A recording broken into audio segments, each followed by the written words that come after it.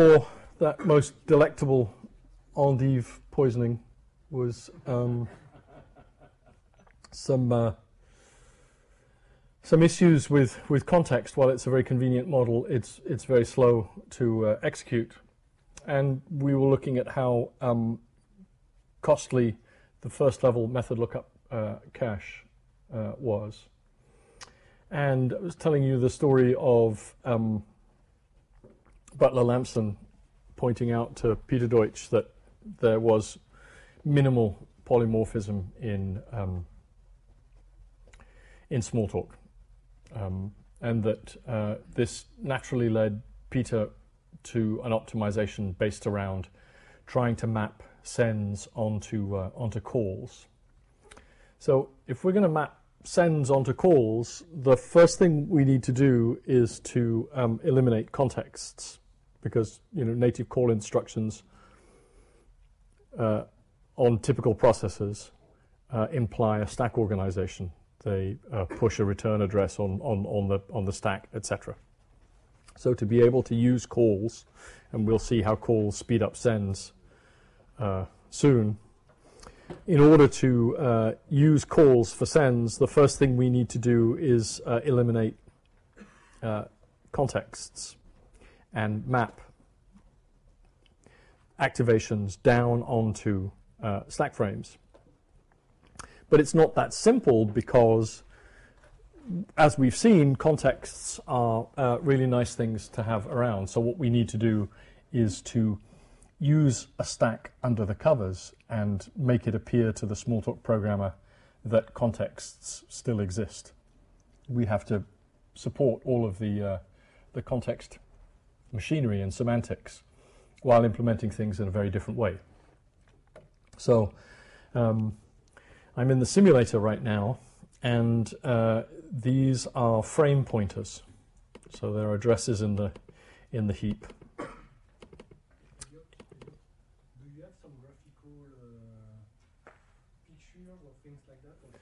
Well, hang on. I will hand wave. We'll have a look. We'll have a look. Come on, you've all seen stack traces. This looks just like the debugger. Just stick with me. It's going to get better. So down the bottom. And basically, I don't, because I don't have web connectivity right now. And that's some DNS issue with the Mac. So maybe tomorrow I'll get it set up for tomorrow. But right now we'll just have to live with it. So this is kind of the start of execution, having loaded a snapshot, and the system is processing the startup list. And what it does is send a startup to each of the classes in the startup list. And here's the first one, input sensor, that's being sent startup, : and what does it do? It installs its keyboard decoding table. And to do that, it needs to create some associations. So how does this organization look at the stack level? So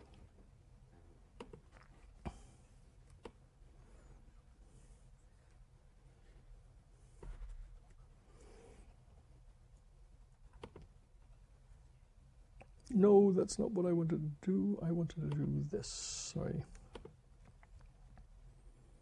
That's right. Here we go. I got lots of crap. Cool. Okay. So here, and stacks grow down. We'll just have a look at the top few frames. So this is the top frame, and this is the frame pointer. So imagine the machine frame pointer is actually pointing at this word, and the stack pointer is pointing down here, and on top of the stack is an instruction pointer. So what I've got here is here's the caller instruction pointer. It's just the return PC of the call that created this frame. just like in a very ordinary language implementation like C. And remember that this method is key value on association class. So it's creating, it's association key colon blah, value colon blah. It's creating an association. So the receiver, which is the highest thing in this stack frame, given that stacks are growing down, is class association. And then the first argument is some array, and that's going to be the key. And the second argument is some array, and that's going to be the value. And then we push those on the stack, and we sent a key value. And in some way that we'll see in more detail, that was mapped onto a call instruction. So there was the pushing of a return address, and then the frame building code, instead of creating a new context, is just building up this more conventional frame organization, and it's going to push the old frame pointer. That's okay, you can go across, that's all right.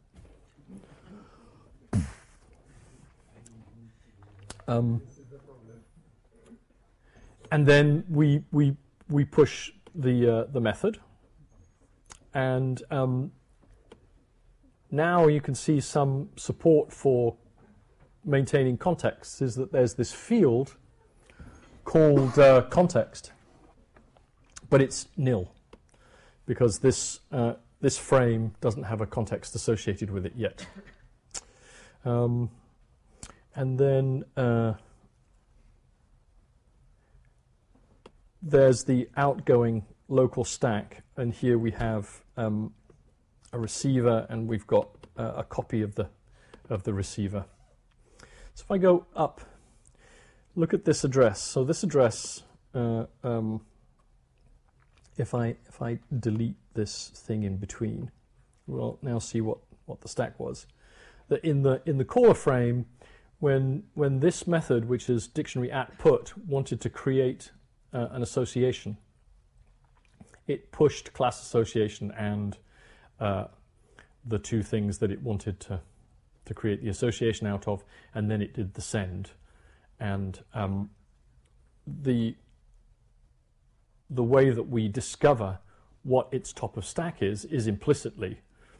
We know that this is the saved frame pointer, and that effectively the stack goes back numargs plus 1, the number of arguments plus the receiver, plus 1 for the call instruction pointer, right? That's what we have beneath the frame pointer, above the frame pointer, sorry, in every frame.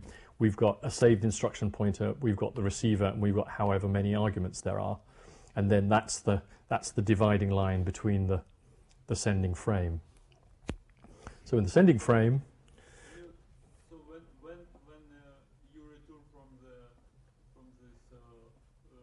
this one, below, you have the stack pointer is that's right. set to That's right. So when this executes a return, it restores the frame pointer, so that the frame pointer will now be this frame, right? 101E40, 101E40, right? And then cut the stack pointer back by subtracting a number of arguments plus 2, basically, from the frame pointer, right? And then continue. I have a question. So, because for me, I don't understand what you call it, what you show us this block. So, but Stefan, do you see the relationship between this stack organization and stack organization in a language like C? Because I've got to fill in a lot more. No, but my question is even more stupid than that. This is what is for you. You said, okay, the frame. I have no idea. So does it mean that the virtual machine has a representation of the C structure runtime that you will generate, and that this is what you call the frame? So what's actually happening in the VM is that we are reserving a fixed size piece of memory, which we call the stack zone, which we're going to divide up into pages, and you can set the size of the stack zone at startup. And we actually stack allocate it on the C stack, and it would typically be 64 pages, where each page has like 4K bytes, 1,000 slots. Okay, and these are pages. And what we'll do is just arrange that when we execute Smalltalk, instead of creating contexts and running in contexts on the heap and allocating context every time we create a message, we create a starting frame when we boot the VM, and then we do these call instructions to build new frames. And what we're going to do is arrange that we're going to do a check, a bounds check, whenever we build a frame to see whether we're going to fall over the end of one of these pages, and then we're going to move to another page. And what that allows us to do is have a limited number of activations per page. So we can never have more than, say, 40 activations a page. And that means that if we ever run out of pages, what I can do, or what the VM does, is find the least recently used page, the oldest page, and write out those stack frames in the form of context to the heap. So all of they become exactly equivalent context, exactly like the context that you'd see in the old VM, right? And now that page is vacant and can be used for execution. So you can think of it like a page cache. That's Peter Deutsch's terminology, where we kind of page in contexts into these stack pages into this more efficient form. Okay, for the most recent. Okay, so you have the context, you have the structure that represents. Right. So when we load the image has only contexts in it, right? And then the top context of the in the image is converted into a frame, right? And what we do is have a link that goes both ways. That the frame is married to the context. The context is married to the frame. And then when execution starts in the context of a frame, whenever that does a send, it's going to create a new frame, or it's going to push stuff onto the stack in a conventional way and execute like that. The execution use the frame to, when you are not the cheat, the virtual machine. No, this for example, you can do this with the interpreter. This is what the stack interpreter does. The JIT does this, and the stack interpreter does this. What we're doing at this level of the optimization is removing the overhead of creating a context and copying the arguments, right? And so what does that organization look like? So this is what it looks like in terms of memory, right? We have things growing down, right? And we can think of them as being organized in frames. And to build a new frame, a caller frame is going to push some receiver and arguments, and then it's going to execute a send, and that send method is going to complete building the frame by pushing the saved frame pointer and initializing arguments, and you're going to end up with this kind of organization. Okay? So this is just very, very similar to what you'd see in a C program, right? This is really no different. The only thing that's different here is this context field, right? So how can we, this has given us major efficiencies. We now have no allocation of a context object when we do a send, right? And we have no copying of arguments. But we still have to present contexts to the rest of the system. The debugger expects contexts, etc., etc., etc. So how do we manufacture contexts in this context, in this situation? God, I told you I was going to fall flat on my face. So what we can do is basically use encapsulation. So the points in the virtual machine where contexts are accessed are very few. So there are primitives on context, like at and @put, that are special versions for contexts. Then there's the instance variable access primitives, inst_var at and inst_var @put. And then there's accessing an instance variable. So you know, the places in the virtual machine where we could possibly get at a context are kind of limited. So what we do is a horrible hack to make it even more limited, that whenever the virtual machine, we modify the bytecode compiler.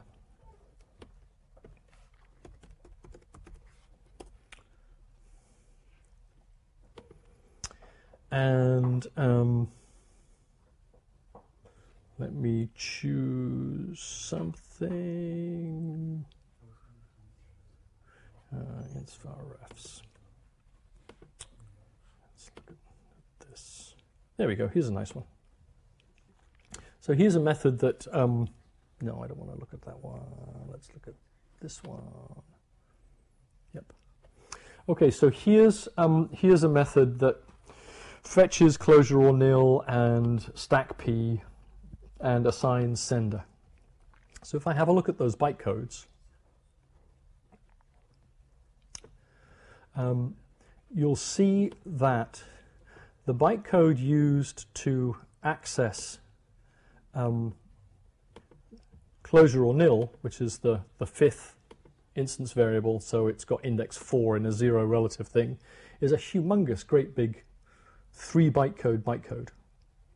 3-byte bytecode. It's not the normal push the fourth instance variable of the receiver. That would be just bytecode 4, a single bytecode. Instead, it's using this long form, and for all instance variables of context and its superclass, it's using this long form. So what's happening here is we've modified the bytecode compiler to not use the short forms for accessing instance variables of contexts. So we don't have to check for accessing a context on normal bytecodes. Normal instance variable bytecodes, we know that they can't be accessing a context because we've modified the bytecode compiler to only access instance variables of contexts using these long bytecodes.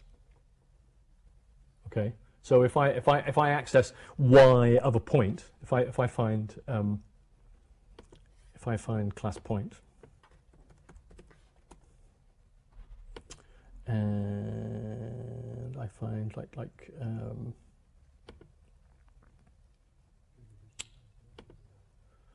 say this guy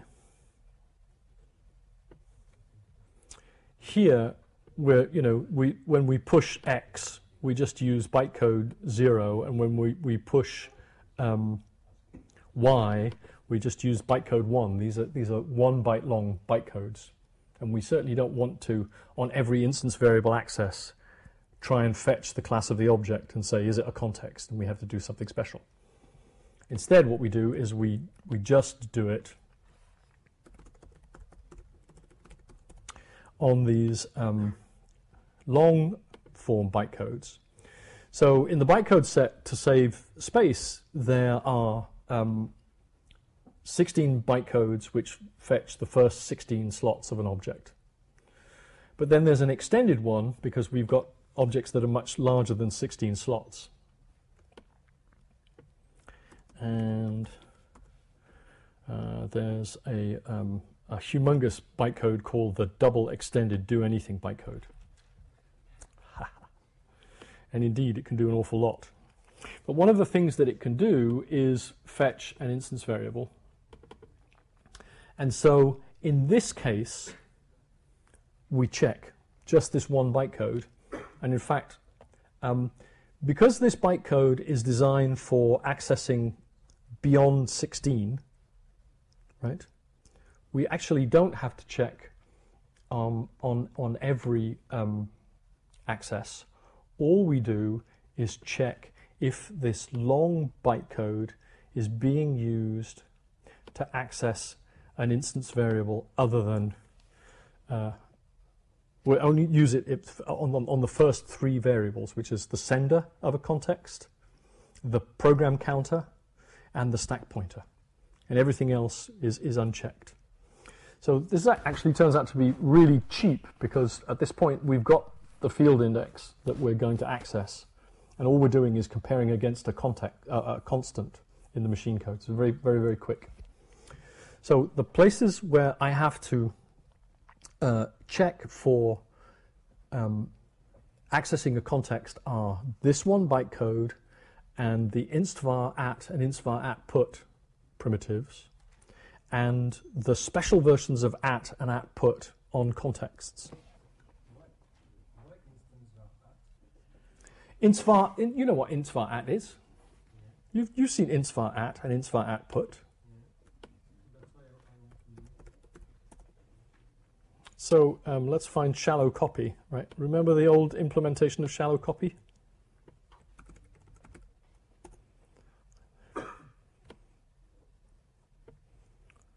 Index becomes equal to class int size. Index greater than or equal to greater than 0 while true. New object instvar_at index put self instvar_at, right? Instvar_at and instvar_at_put are the encapsulation defying primitives that just access named instance variables by index, right? So the only places in the system, in this system with this compiler, that the inside of a context object can be accessed is the double extended do anything bytecode and those primitives. So on most instance variable access, the virtual machine doesn't have to do anything. But wait, when you say this means that if you send instvar_at to a context object. Yeah, right. Okay. Right, exactly. I was thinking in general and said why in general that would make sense. Okay. So the problem is that there's only one copy of that primitive, right? Okay. Right. Yeah. If you allow me, I would like to ask another more basic question, so that I am sure to understand what you are explaining. If I understand well, in the past there were implementation of Smalltalk of the virtual machine with context, where I can use this context variable. And what I don't know about this old implementation, if whether an object representing the context was created automatically or not at each. It was. And that object looked like any other object. Oh, I thought it was created only on demand, only when I was using the variable. No, so it's implicit. So when you make a send and you need a new context, a context is created. If you want to name that context, you then mention this context. Right. So the object is always created, except when your send executes just a primitive. Right. I mean the primitive can run in the stack frame of the context that sent the primitive. If I understand well, you want to make the same thing possible, But lazily create the context. Right. Okay. Right. Eliot, Right. Eliot, even in VisualWorks, the context was. No, this is almost exactly the same as VisualWorks. Okay, because This is yeah. So now I start to understand your paper, but you know Right. The blog post. So I need to give better rationale in the first place. So because the virtual machine is so well organized, that encapsulation is very easy, and we arrange that only in those three cases, the special primitives on context, which I can show you.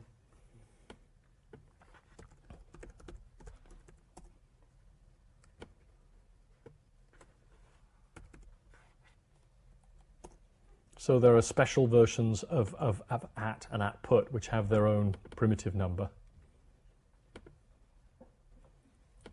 which differ from the ones up in object, which are 61 and 62. And there's already a primitive for accessing the stack pointer of a context. And here's another one for accessing its basic size. But just a question. In that case, why don't you modify instvar at? Yeah, I could have. I could have, but it's to do with the way that the instvar_at primitive was written, because it already had to do special things. Okay. So I didn't need to. So let's. I don't want to drag you through the details. I do want to drag you through a bit of the details. I do want to drag you through so the trick is, of course, if we send a message to a context, if that object is just a normal context, we can just return whatever the value is. But if that context is associated with a frame, we can compute the value of the instance variable from the frame, if we can get from the context to the frame. So let me show you what that looks like. So this means that in that case you don't create the context. Sorry? In that case you don't need to create the context. No, we do need to create the context because the only thing that Smalltalk can compute with is Smalltalk objects. There is no way in which you can mention a frame in Smalltalk, right? I mean, how would we represent the frame? I mean, if you query information that would be normally represented into a context, but this is in fact in the frame that you find it, you don't have to create the context to. You do have to create something that receives the message. So you might as well create something that's the right size and having to do a very expensive become later on, right? So you create a context, but you don't bother to fill it in fully. Okay, that's a great point. So okay, here's a kind of thing. Here's what they look like. So what we need to do first of all is have a way of relating a context to a frame. So let me go back to my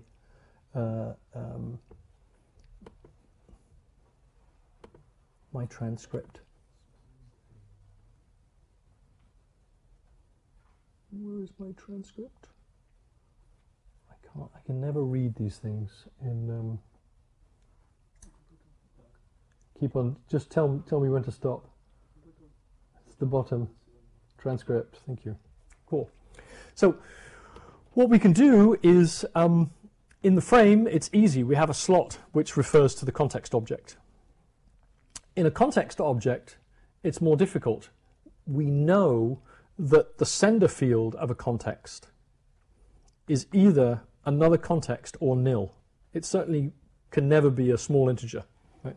So what we do is just use a small integer in the sender field as meaning that this is not a real context. This is actually a proxy for a frame. And the small integer that we use is its frame pointer with the tag bit set. So if a context has a small integer in its sender field, it's not a normal context. So then the computation can just say, okay, is it one of these what we call married, because it's married to a frame? And if it is, we will compute the value of the instance variable from the frame. So here, for example, if you're asking for the sender, what we're doing is we have a context and it's associated with a frame, and that frame may have a frame above it that called it that may not have a context. So we have to associate a context with that frame. So at that point we would have to create a context for the frame above it. Of course, you know that we've got these stacked pages. The bottom frame on each page has to be connected in some way, either to another page or to contexts. So the bottommost frame on a page will have a context anyway. And so answering the context of the bottommost frame on a page is easy. It's only these intermediate frames that we may have to create a new object.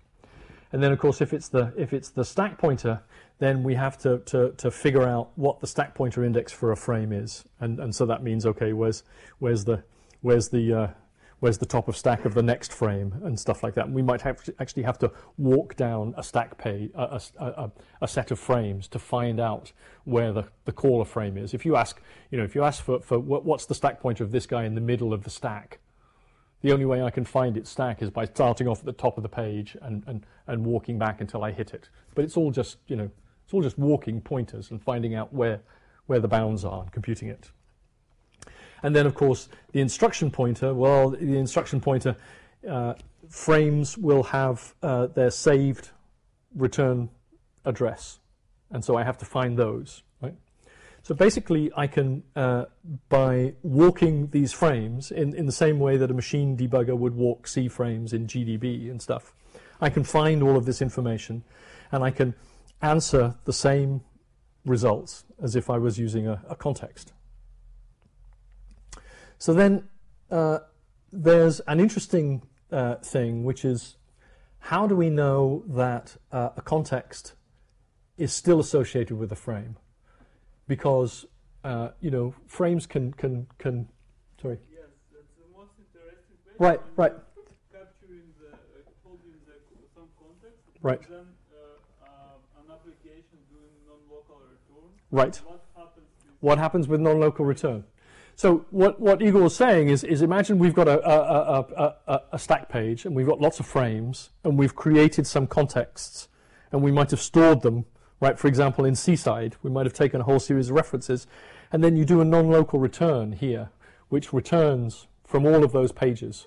What happens to those contexts? They're in my terminology, they're widowed.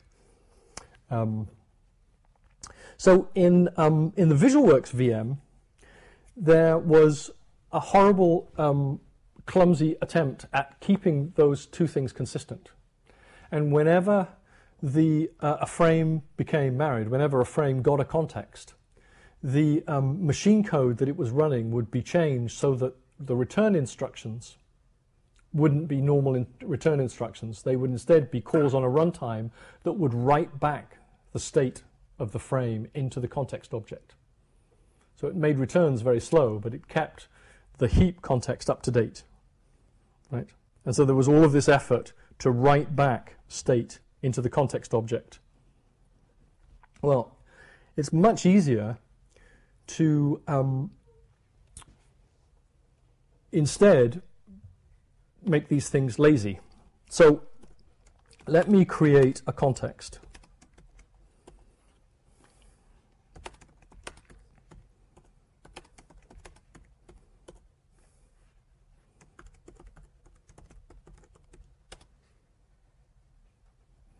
And let's have a look at it after it's returned.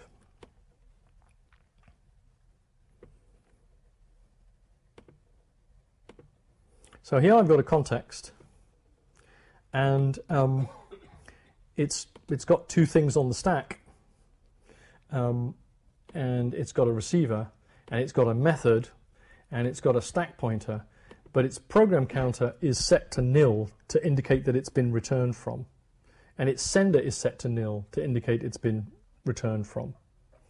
So, in fact, the only variables that we have to keep up to date are essentially the stack point, the method, and the receiver, and anything else can just be set to nil. So, if we have the bounds on a stack page set, and we know what portion of a stack page is in use, okay, then if when I look at the sender, when I look at the frame pointer of a context object, it lies outside of the used portion of a page, I know that it's widowed, that its frame has gone, and I can change all of its instance variables to these default nil values after the fact. If it's within a page, I need to find out, is it actually valid?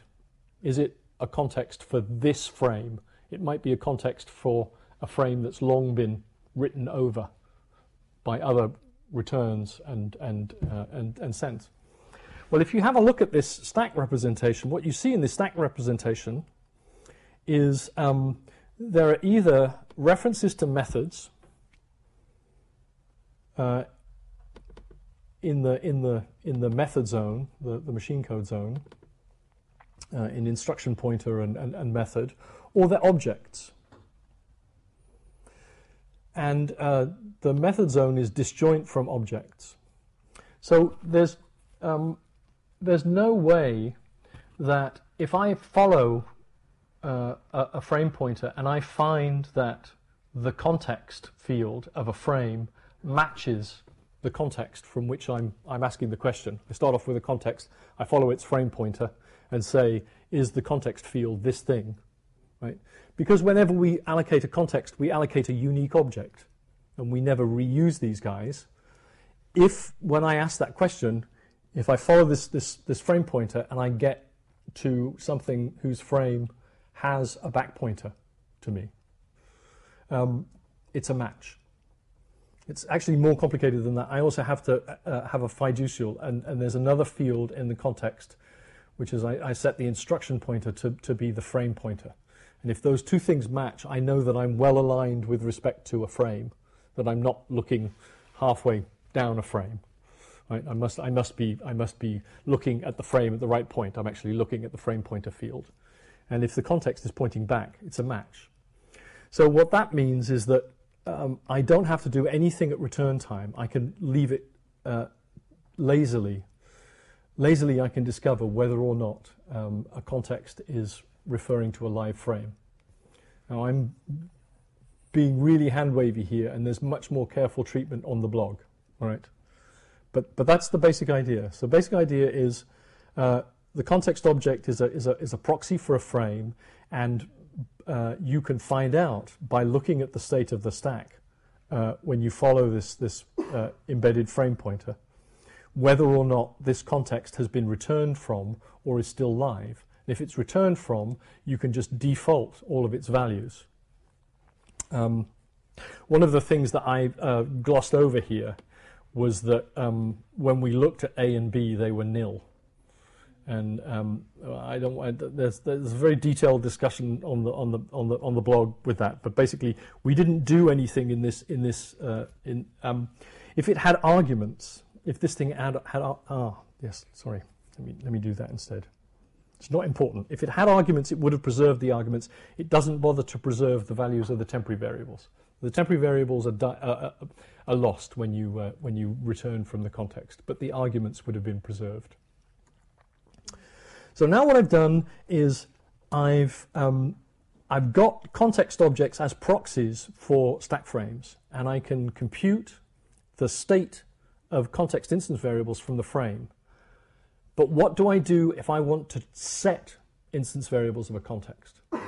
How do I implement you change the sender of a context so that it returns to somewhere else? How do I implement assigning to the instruction pointer so that we do a jump? How do I start simulating execution when if I'm using interpret next method, I'm doing pushes and pops? One simple way to do that is to write out the frame and destroy the frame and to refresh the heap context. Is just write all of the state out from the frame into the context. So that's a problem if it's the middle frame in a page, right? Because these frames only make sense if they're contiguous. There's no support for having a hole. So if I wanted to write something out in the middle, what I have to have is a primitive which splits a page into two. And so the basic primitive that you need is take some number of frames from this page and put them on another page, on an empty page. And then any number of intervening frames can be destroyed, right? So let's say I've got 3 frames on this page, right? And the rest of my stack zone is full. And I want to assign to this middle one, right? First of all, I have to find a vacant page to move this one to. And so I find the least recently used page, and I evacuate it, writing all of those contexts to the heap. All of those frames to the heap as context. And now I have an empty page, right?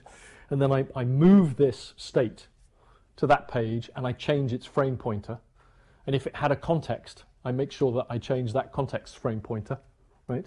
And then I write this guy back to the heap as a context and say bye-bye to him, and I'm left. So I've split this page into 2, okay?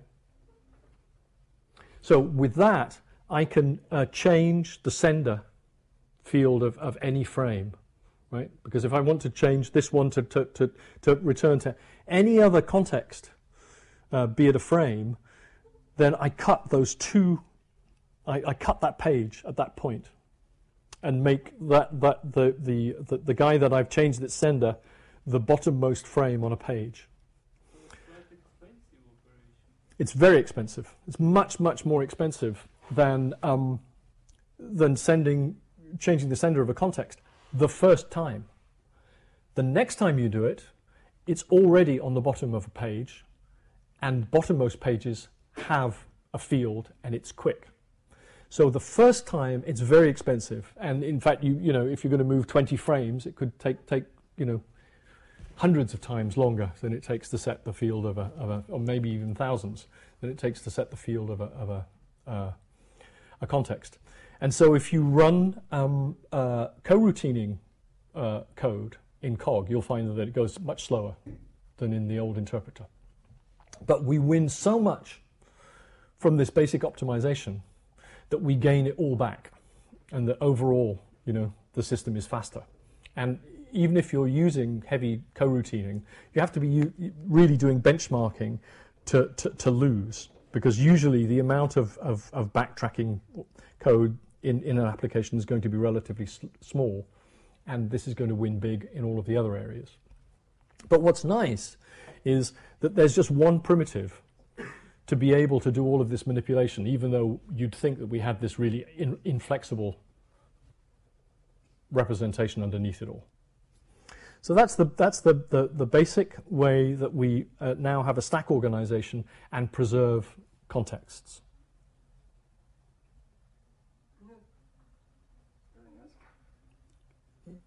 If you don't ask, I'll ramble on until you fall asleep. Please, and please just butt in. Please just say, just shout it out. I will ask. So these pages, these frames are not stored in the same place where the VM puts the normal object. They're in That's right. That's right. They're in a separate thing. And what I do is, and for an interesting reason, when the virtual machine starts up, it stack allocates in the C sense of stack allocating the memory for the stack, because there are thread systems where the way that you find out what thread you're in is by taking the native stack pointer modulo some number. And so each thread is given its own piece of native stack, and the stack pointer is actually the thread ID. So on certain implementations of Linux, you have to use the native C stack for things like pthread kill and all of that kind of stuff to work. So what happens is that there's a field in the image which is the number of stack pages to allocate, and there's a primitive to change that. And then at startup, it just allocates that much memory. But for example, from the CC point of view, this page doesn't exist at all, no? Sorry? From the CC point of view... No, these guys do exist. These guys do exist because they contain references to objects, and they have to be scanned. For the method,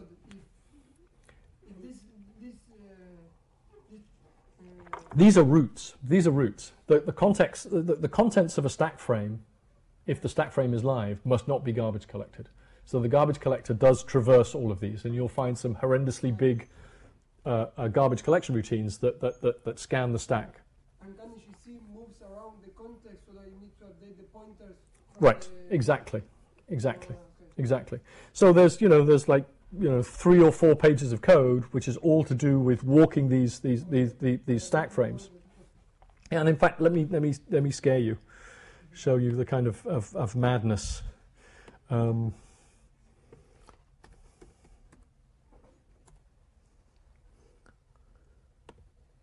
Mark and trace stack pages, right, says, okay, make sure that I write back the frame pointer so that I know the valid portion of the active page, and then from 0 to the number of stack pages minus 1, set some usage flag on it that says that the page, we don't know whether the page is used yet. And then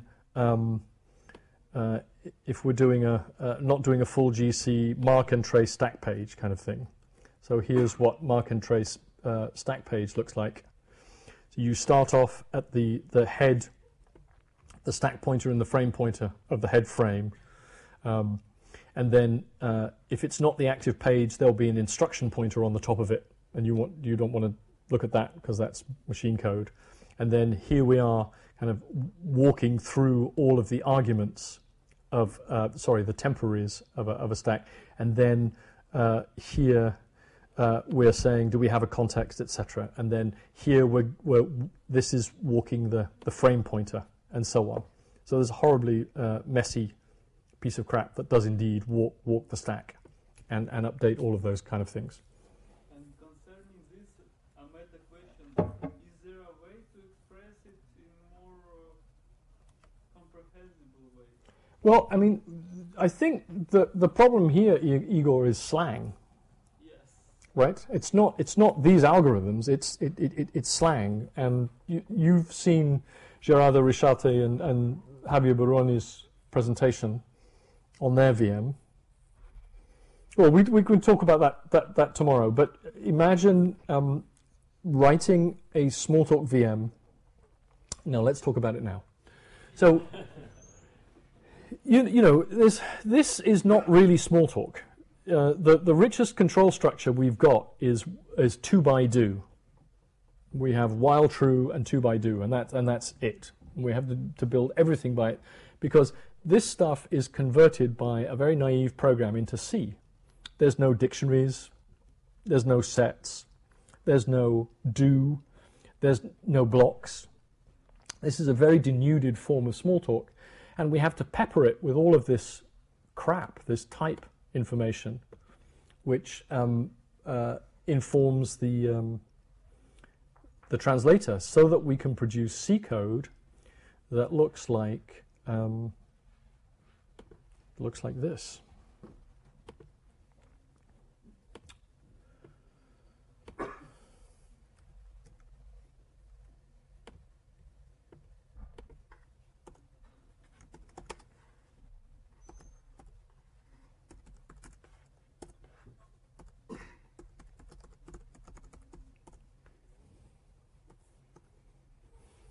So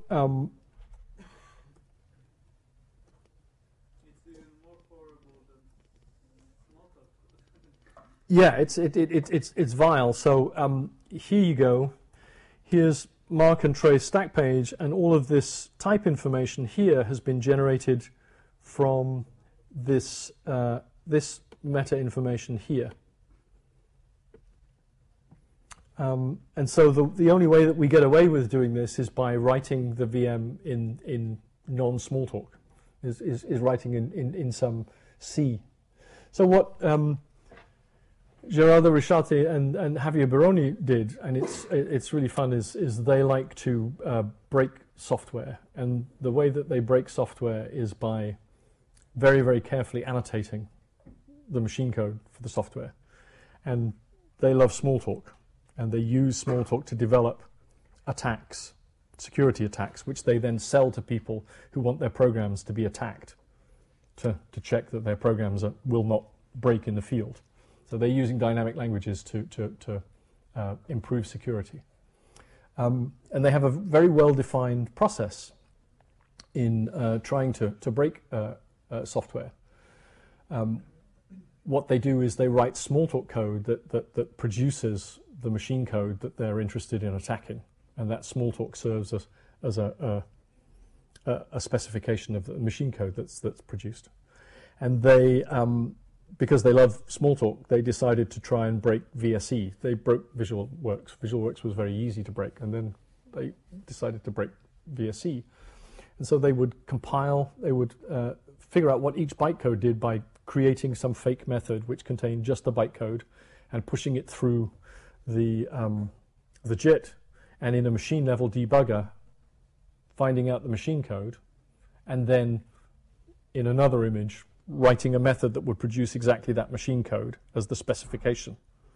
And so once they've done that, they know exactly the machine code that everything produces, every bytecode produces, and they have this nice readable declarative form that they can understand.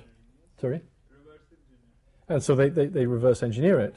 And then by reading that Smalltalk, they're able to think about, conceptualize how to attack it. But they realized that what they'd done after they documented the visual age, the VSE JIT, is that they'd implemented a JIT in Smalltalk. So that's what they had now. They had a JIT in Smalltalk, right? Here's the Smalltalk method that will JIT this bytecode. Here's the Smalltalk method that will JIT that bytecode. So how do you use that to produce a VM? So what they did is spend 4 months writing an exporter that will take machine code and generate a portable executable, a Windows portable executable DLL. And so what they do is they just apply the JIT to itself in Smalltalk, and now they have machine code in a byte array, and they use their exporter, and now they have a DLL with the JIT written in itself. Okay, so you need to figure out what the closed world is, right? You need to say, how much of the class library am I using? And right now they just have a list. They just, you know, try and punch it out, and there'll be some dangling pointer, and then they'll include something, and, you know. So they have this list of what the closed world is.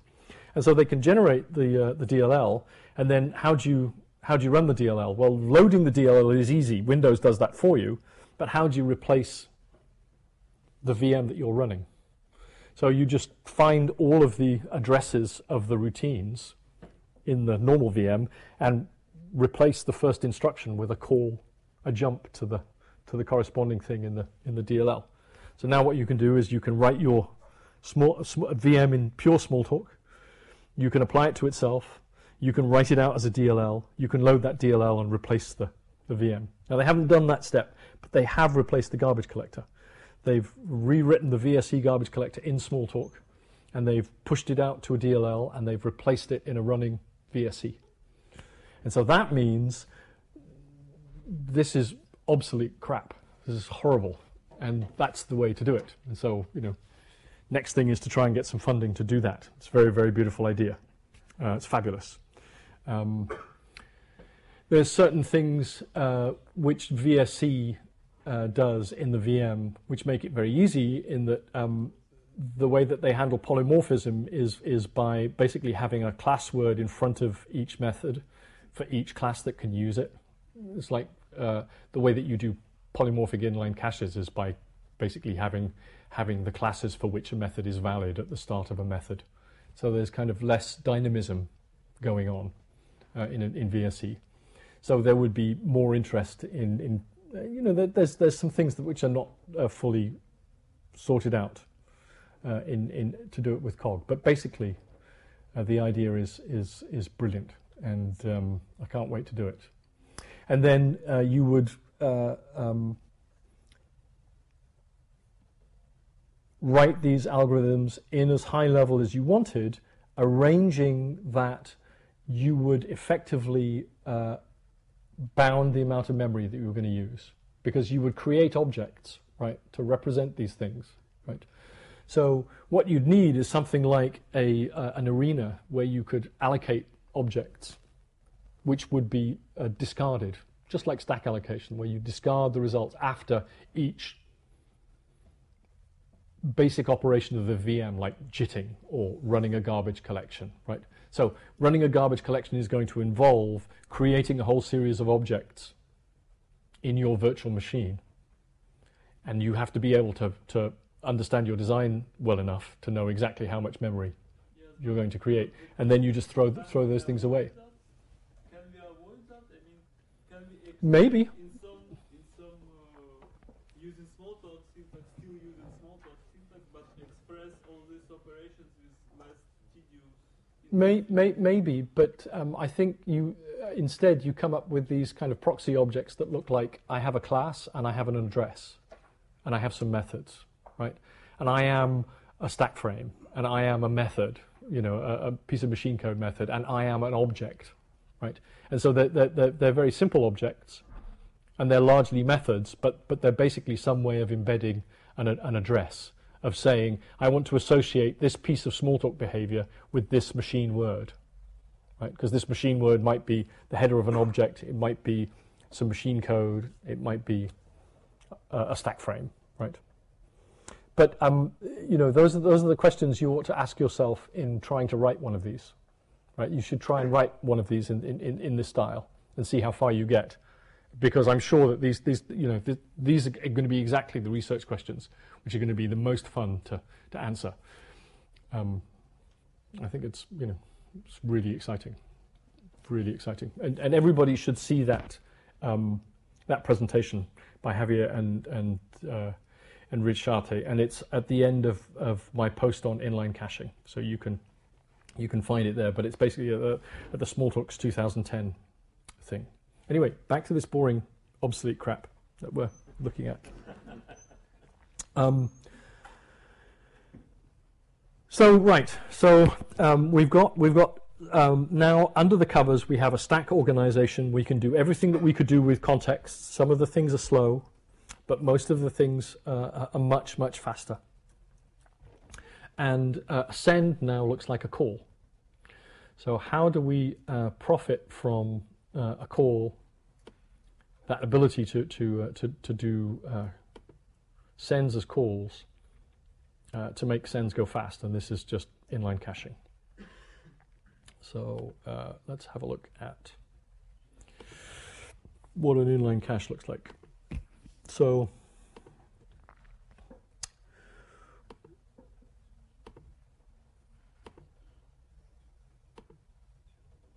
I have to close some windows.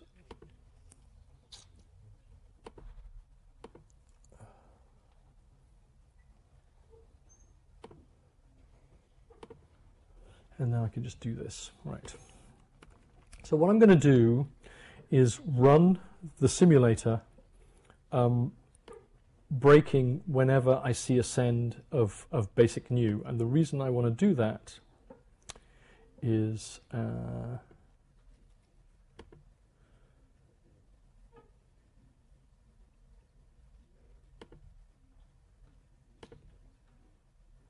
I want to look at the new method.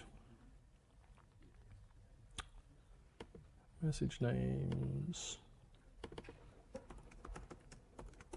So here's the behavior new method.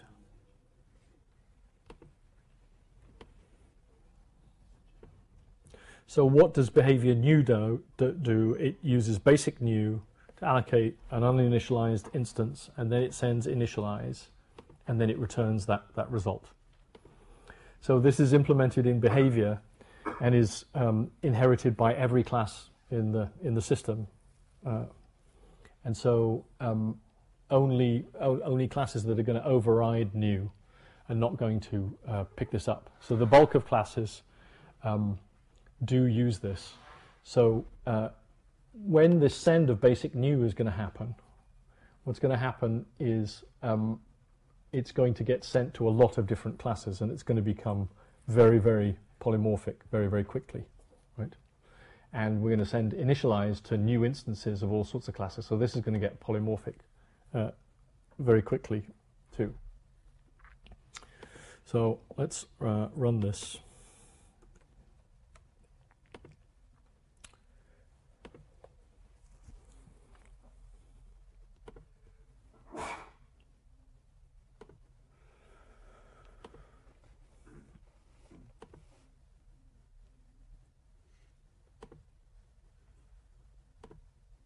And right now we're in the interpreter,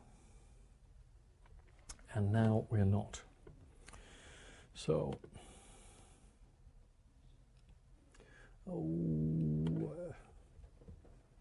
sorry, this screen, not having the big screen is a real pain.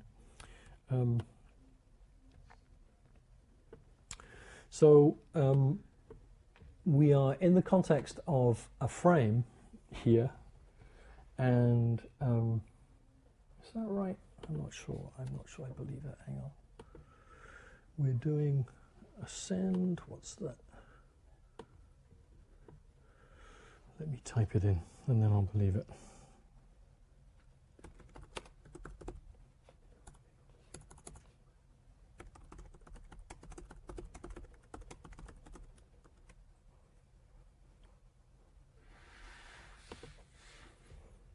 Yeah, we are. We're sending basic new. Ah, that's right.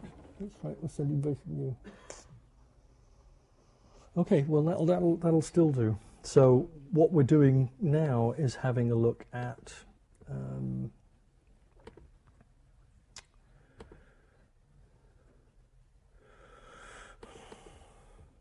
apologies.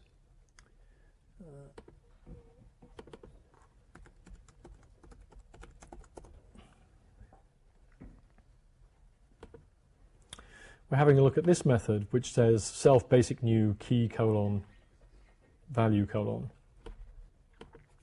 So let's have a look at this.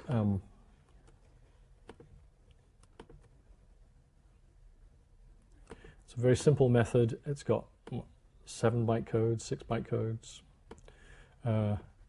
Push the receiver, which is going to be the association class or a subclass. Send basic new, and then push the two arguments and send key value to assign them, and then return the top.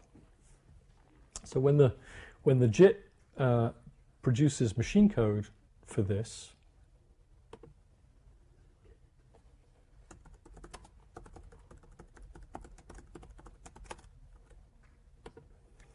it produces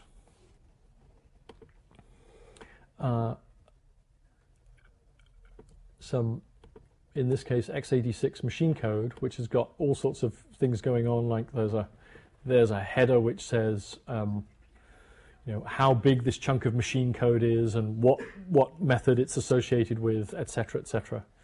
And there's some code that we're going to look at in some detail later on, which is a checking code. And then there's code here which builds the frame. So here we are pushing the old frame pointer to establish the frame pointer of the new frame, copying the stack pointer to the frame pointer, pushing the method object, and initializing some local temporaries. So this code is the code that builds a frame. And this code here is checking, are we at the end of a stack page, which is used also for checking for events. So that's if we've built a frame, have we gone too far? Do we need to spill over onto another page? But finally, here we are in code that is executing Smalltalk. So this is the code that sends basic new. So what's happening here is that we're grabbing the receiver and we're pushing it on the stack. So this grabs the receiver from the right offset in the frame and pushes it. And there's nothing particularly clever about this code generator. This is a particularly naive code generator. And this copies the value we've just pushed, which is going to be the receiver of this message, into a register. So we've got a register, EDX, which is holding on to the receiver. And that's very important. We have the receiver in a register. And then I implement the send. This is very classical inline cache stuff that Peter Deutsch invented. Implement the send as two instructions. One is going to become a cache tag. It's going to become the thing that tells us whether a message lookup at this particular point is valid or not. But right now, and that cache tag is going to be implemented as a value that we're going to represent as a constant load into a register. So the value of the tag is the constant loaded, and to make it convenient, we're going to put it in a register so that we can manipulate the value in the register. And then we're going to call somewhere. But before we've executed this, in its null state, the cache tag is the selector that we want to send. So it's not a cache tag at this point. It's just the selector that we're trying to send. And we're going to call a runtime routine whose job it is to perform the send. So in this case, basic new has 0 arguments. And so we're going to call this routine called CE send 0 arguments. And what this routine is going to do is use the receiver that's in a register, EDX, and the selector that's in a register, ECX. And it's going to do a lookup. And when it does that lookup, it's going to find some method which may have been translated into machine code by the JIT. And so if it manages to find a machine code method that is the implementation of basic new that's been converted to machine code, just like this is an implementation of key value that's been converted to machine code from that byte-coded form. If we can,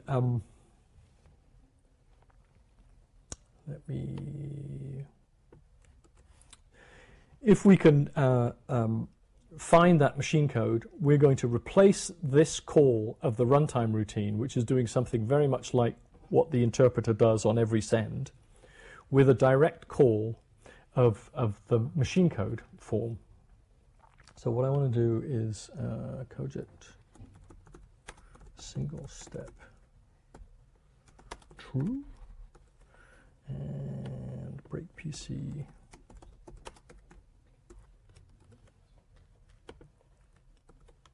Okay.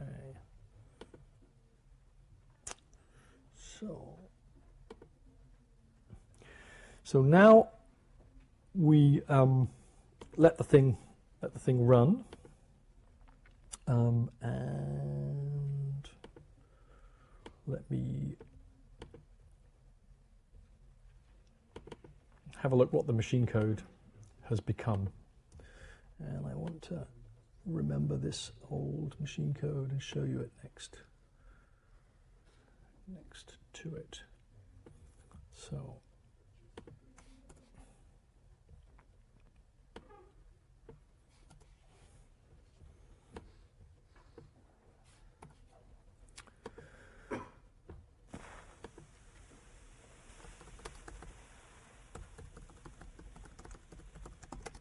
and if I had my big screen, all of this would be on menu picks instead of me typing in the doits, but I can't find the menu, so I apologize. This is really tedious, but never mind. So let's have a look at that old original machine code here, 8B8E. And what's happened is it's been replaced by this machine code. And so we rewrite the machine code in place, and instead of loading ECX with the selector, we're now loading it with the class of the receiver. So the class of the receiver when we first executed this was association class, because we sent key value to association. Sorry, we sent basic new to association. And we're calling the basic new method at a particular offset, and we're calling it at the entry checking offset. So what happened was that we sent the message to a particular instance that was an instance of a particular class and found a valid target, and we modified the send site to call that target, having loaded a register with the class. So basically, if we ever execute this again, and the current class of the receiver is the same as that class, we're sending the same message to an instance of the same class, and it's okay. It's only if we send the message to an instance of a different class that this may be invalid. Who understands that? So you're skipping the lookup. No, hang on. Lots of people don't get it. Lots of people get it, but it's not easy, not obvious. So what a method lookup cache does, the first level method lookup cache does, which I think you understood, right, is it says we can memorize these lookups that we do by walking the class hierarchy, right? I mean, notionally, what do we do when we look up a message in Smalltalk? Grab this object, grab a selector, grab this object's class, fetch its method dictionary, search its method dictionary for the selector.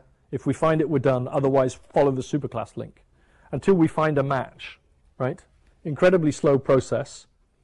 So we shortcut that by having this first level method lookup cache. That what we do is we create a hash function of the class and the selector and look at that hash function in this table and find out, is there a pair which says this class and this selector? And if we find that, the method is valid, right? We all understand that, right? Yeah? Cool. So what's happening here is this is a particular send site in machine code that corresponds to a particular selector. This location in machine code can only be executing basic new. It's not like the method lookup cache in the interpreter where every send is looking at that method lookup cache, right? This is a particular place, and implicit in this place in the program is that we're using a particular selector, right? Just like, implicit in the byte-coded method, the third bytecode in the new method, it sends basic new, right? We don't have to check the selector, it's implicit. That send site can only send that selector. So the only thing we're interested in is what's the class? So the first time we execute it, right, we grab the class of the first receiver. What was the receiver on the first execution? Okay? And we find the target method. And we find the target method in machine code. And we call it. So the next time, if we call this method, and that method can say, the class of the receiver is the same as it was when I was linked, it's fine. Right? And remember what Butler-Lamson said. He said that there's no polymorphism in Smalltalk programs. It's all in your imagination, all in your head. It's the same class every time. And if that's true, what we have to do is find out as quickly as possible, has the class changed? And if the class hasn't changed, it's fine. So where did we record the class? We recorded the class at the send site in the form of a register load. Right? Instead of loading the register with the selector, we now load it with the class. So at the send site, this register contains the class for which that target method is valid. Right? So what the entry code has to do is find the class of the current receiver and compare that against the register. And if those two are the same, we're just sending the same message to an instance of the same class, and we've got to the right place, and there's nothing more to do, right? If they don't match, we're in the same old hell. We have to go and look everything up, right? Okay? So, what does the entry code do? What the entry code does is use the fact that we also loaded another register with the receiver. EDX has got the receiver in it. And it goes through that horrible class fetch thing. Here it is, testing where it copies EDX to a temporary register, EAX, and it ANDs it with the tag bit for small integers. Okay? Okay, so we do a clever thing here. I invented this. I'm really pleased. We don't then go and find the class small integer. All we need is tags that are unique. So for each class in the system, we have to have a unique tag. So a unique tag for small integers is the small integer tag. The only class in the system that has small integer tags, a small integer. All of the other objects are not tagged, right? So if the inline cache contains the small integer tag, that's just as good as saying it's class small integer. It's way cheaper than going to the special objects array, right, and trying to fish the actual object out, right? And then we can do the same thing with the compact class index. So here we are anding the header word of the object. Here we fetch the header word of the object and shift it and and it with this 5-bit field, which is the compact class index. So if the object is an instance of a compact class, the compact class field is fine as a tag, providing it can't be confused with the small integer tag. So it has to be shifted with respect to the small integer tag, and it has to be shifted with respect to the heap. It can't be up somewhere in the heap, right? So all it's got to do is be at a nice low position, like from 0 to 128. I mean, it's from whatever it is. So the forms that these inline cache tags can take is it's either the tag pattern for an immediate, or it's the compact class pattern, or it's the class object. And here we are down here actually fetching the class object. So this messy piece of machine code, what it does is get into EAX effectively the class of the receiver. but it's actually the class tag. It would be a small integer tag for a small integer. It would be the compact class index for an instance of a compact class, or it would be the class. And if that value is the same as the value we loaded at the register, at the send site, the value that's in ECX, we have sent the same message to an instance of the same class, and we can continue execution. If it isn't, then we have to jump and do some horrible abort. So 90% of sends in Smalltalk programs behave exactly like this.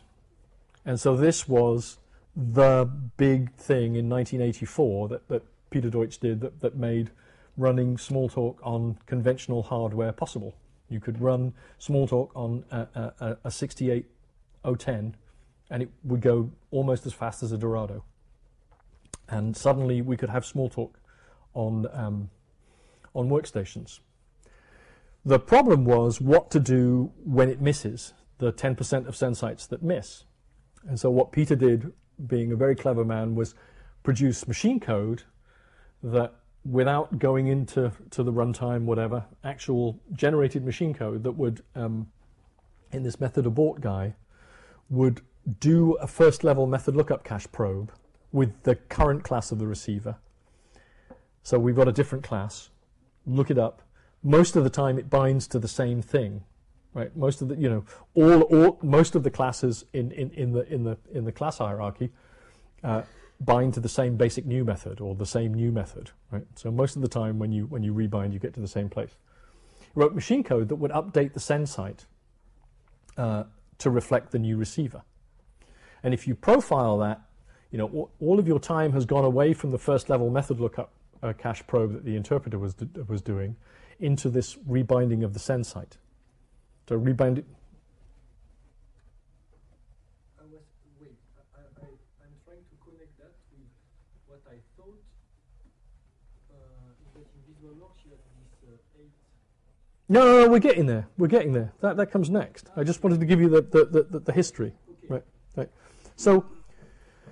So rebinding the send site is a really slow thing, and you've optimized sends, and if you profile now, you find that all of the time that you've saved in sends is now going into rebinding send sites. So then the self guys in 93 came up with the idea of, let's not rebind the send site. Let's instead, for this small percentage, this 10%, let's convert the thing into a jump table. And we'll try and implement a jump table where we'll say, okay, if the class is this, we'll choose that method, and if the class is something else, we'll choose that method, and so on and so on. And it makes sense to have a fixed size table because we don't know how many cases we're going to be, and in most cases the degree of polymorphism is small. So I'm going to let this guy run. Is it what they call polymorphic cache? That is what a polymorphic inline cache is called. So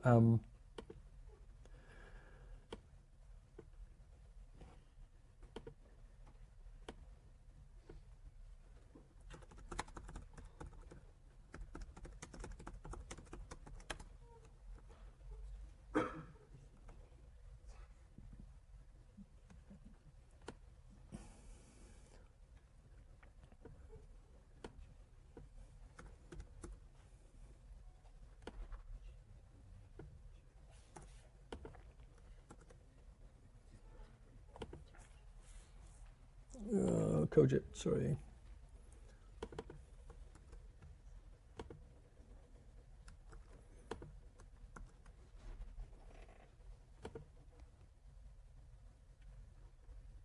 What is going on?